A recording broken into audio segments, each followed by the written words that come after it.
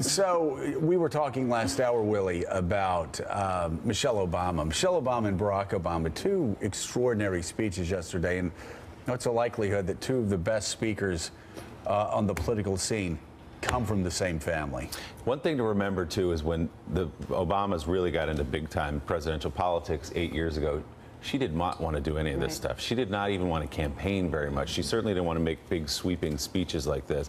And she's grown into a role now 8 years later where put yesterday together with her convention speech, maybe two of the most memorable speeches of the campaign cycle. She's perhaps become, alongside the president, her most valuable ally to Secretary Clinton. So we just did hear some of the First Lady's speech in New Hampshire yesterday. President Obama also went after Donald Trump hard last night. Much of his focus was also on those down ballot races. At a Democratic state dinner in Columbus, Ohio, the president was campaigning for Hillary Clinton, but also for Senate candidate Ted Strickland, who's currently trailing Senator Rob Portman big by double digits in the polls. I understand that Ted's opponents finally withdrawn his support from Donald Trump after looking at the polling, now that it's politically expedient. But he supported him up until last week. So I guess it was okay when Trump was attacking minorities and suggesting that Mexicans were rapists and Muslims were unpatriotic and insulting Gold Star moms and making fun of disabled Americans. I guess that didn't quite tip it over the edge.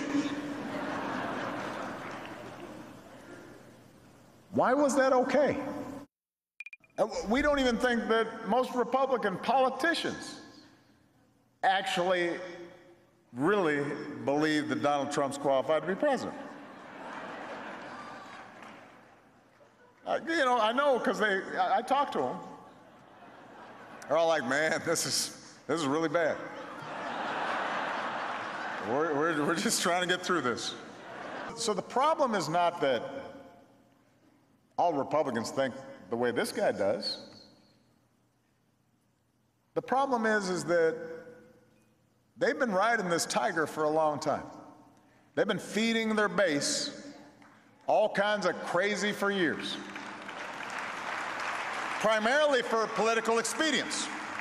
When finally the guy that they nominated and they endorsed and they supported is caught on tape saying things that no decent person would even think, much less say, much less brag about, much less laugh about, or joke about, much less act on. You can't wait until that finally happens and then say, oh, that's too much, that's enough, and think that somehow you are showing any kind of leadership and deserve to be elected to the United States Senate. You don't get points for that. So Ari Fleischer, obviously President Obama and Michelle Obama going hard against Donald Trump yesterday. What is the state of this race right now? What is the state of the Republican Party? Where is this a wipeout for everybody with an R by their name? Does Trump still have a shot at winning, or is this everybody for themselves? I think the state of the party is it's deeply split. The state of the race at the presidential level is virtually over.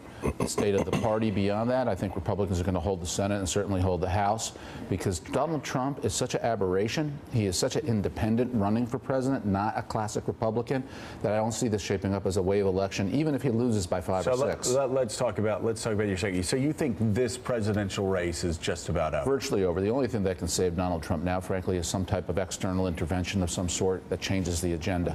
Because what's happened that's killed Donald Trump in this is he happily has made the race about himself. And this was a change election. This race needed to be about Hillary Clinton. It needed to be about policy. But everything now has made it about Donald Trump. And Donald Trump is extremely unpopular. That's why he cannot get over this hump against the second most unpopular person in America. Ari, what happens, and I've had some Republicans express concern to me about this, what happens to Republicans who have stood by Donald Trump publicly in terms of their future political ambitions? Could we have a cascade effect here over the next cycle or two of the next generation of Republican leaders because they tied themselves to somebody who has the potential of going down so dramatically? You know, I've been looking ahead and trying to figure out what will happen the day after the election for Republicans. And what happens most depends on what Donald Trump does. If he returns to Fifth Avenue and leaves politics, the Republican Party will largely start to reset after some internal turmoil. If he stays active in politics, the Republican Party will remain deeply split for a while. Who will take over the Republican National Committee? Will be a Trump supporter? These are the divisions the party's going to have to work out. Now, having said all this, it is a healthy part of democracy. We are a self-correcting democracy. Republicans got their clocks cleaned in '64 with Goldwater, came back in a landslide 4 years later with Nixon. Democrats lost the House in 2002. I remember David Gregory of NBC News did a stand-up on the North Lawn and said, Democrats are in disarray. I was press secretary, and I thought to myself, no, they're not. They just lost an election. This is America. You lose, you win, you come back. But they won't be guilty by association. No, I think that there really is a sense of distancing because Donald Trump is so unique, and that's what's going to be the savior. Well, this is why Rob Portman can and win. Ari, I've got to say, Rubio I'm can win. Others surprised. can win their sense. Let's go through some numbers because I